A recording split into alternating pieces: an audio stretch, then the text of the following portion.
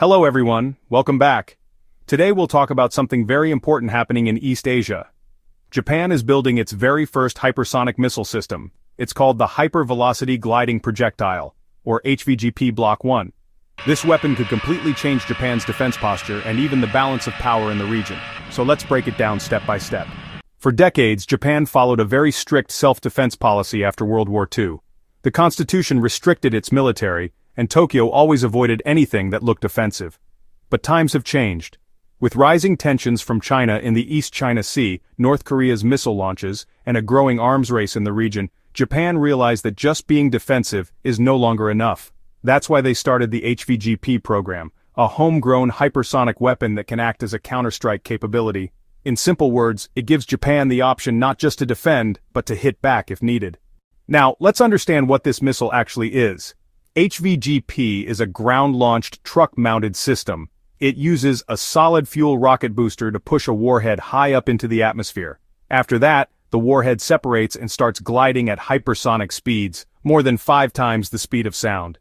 Its range is estimated between 500 and 900 kilometers.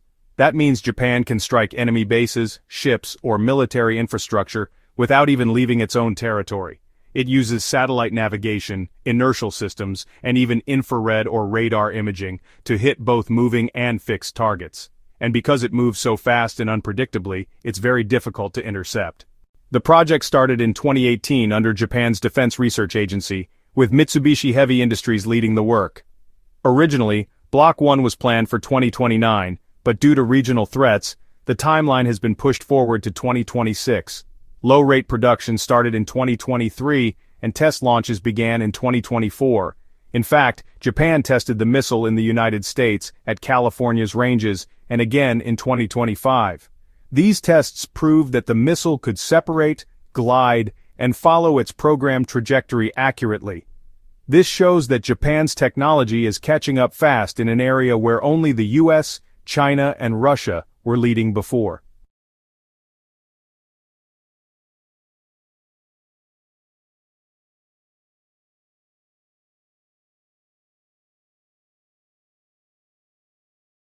Block 1 is just the beginning. Japan is already working on Block 2 versions that could extend the range much further, up to 2,000 kilometers by 2027, and even 3,000 kilometers by 2030. These versions will use more advanced glide designs, like Waveriders, which can sustain even faster and longer hypersonic flight. This means Japan won't just defend its own islands, but will also have the reach to deter threats much deeper into the region. For example, in a crisis, Japan could target enemy naval fleets or missile bases before they strike.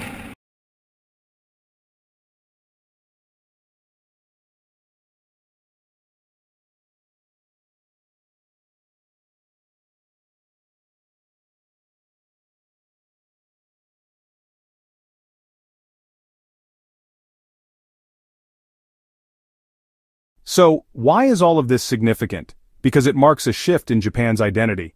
For decades, its military was described as a self-defense force. But with the HVGP, Japan is signaling a credible counterstrike posture. This isn't just about defense anymore, it's about deterrence.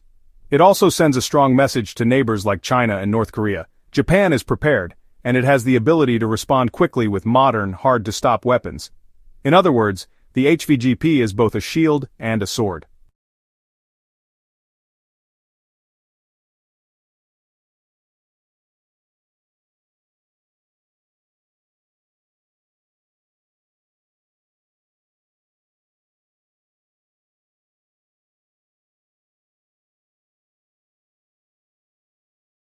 Of course, Japan is not doing this alone. The United States is providing support, about $200 million worth of testing and cooperation. Both countries are also working on a glide phase interceptor, a missile designed to shoot down hypersonic weapons expected by the mid-2030s. So, Japan is not just building offensive weapons, but also defensive ones to deal with hypersonic threats from others. By 2026, the first HVGP battalions could be operational in strategic regions like Kyushu or Hokkaido, protecting Japan's islands and surrounding waters.